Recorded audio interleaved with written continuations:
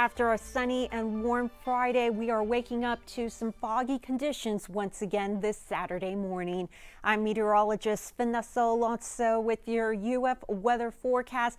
Temperatures this morning are very mild for morning lows in mid-December as we're waking up into the lower 60s out there with patchy to dense fog possible as you're heading out the door. So do allow for some extra travel time and drive with caution to wherever your final destinations will take you this weekend. Speaking of which, it is just going to be pretty nice once again today for your Saturday and very warm as we'll have a mix of sun and clouds. Temperatures will once again top out in the upper 70s to the 80s by the afternoon. Clouds will build in later on tonight and into early Sunday as our next cold front is going to push through here, bringing us a slight chance of rain.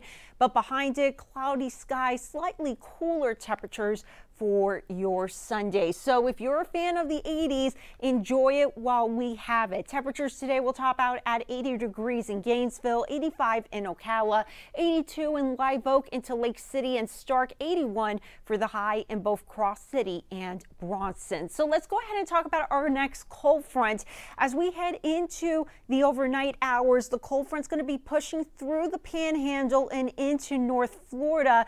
We're not expecting much in terms of thunderstorms, just some light rain showers, maybe a stray sprinkle or two. As we head into Sunday morning, the cold front's going to start moving into central Florida. Rain chances will go away.